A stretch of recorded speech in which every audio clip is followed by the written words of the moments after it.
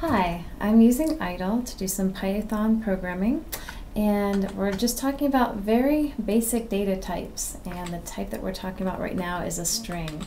And we saw in the last class how we could print hello world, and we could put anything in between these double quotes and print it to the screen.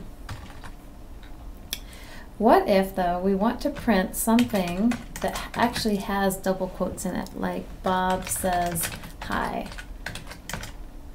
Python is going to get confused because double quote's supposed to be the beginning and the end of the string, and it runs into a double quote right in the middle of the string, and it doesn't know what to do.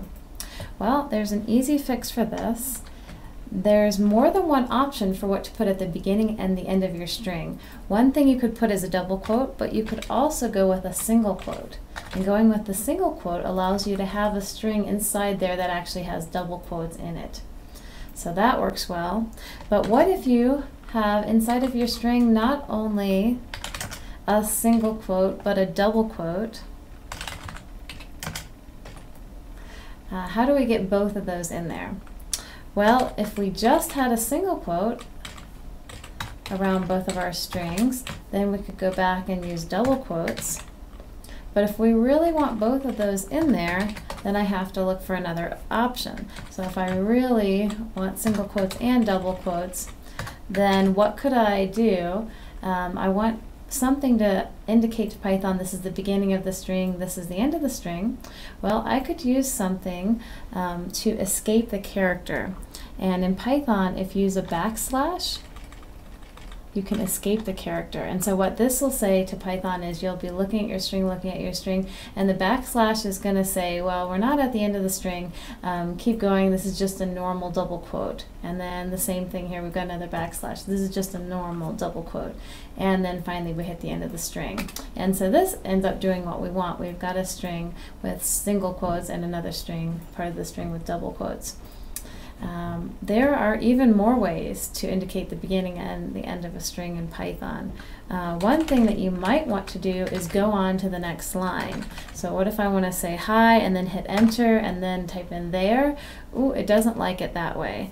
But if instead of using a single quote or a double quote, I had a triple double quote or a triple single quote, then it would allow me to have enter right there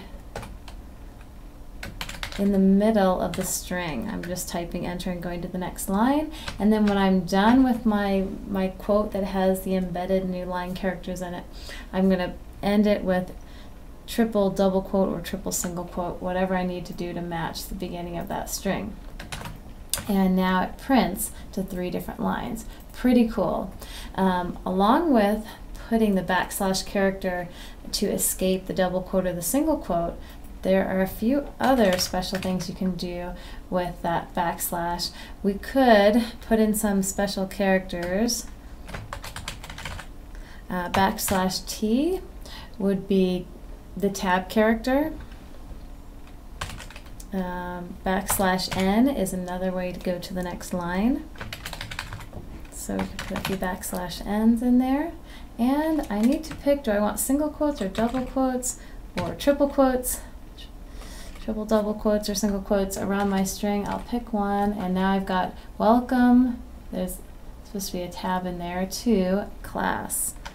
And I'll try a couple more tabs to make it more visible. Yep, there's definitely some tabs in there now. And that's just a little bit about strings.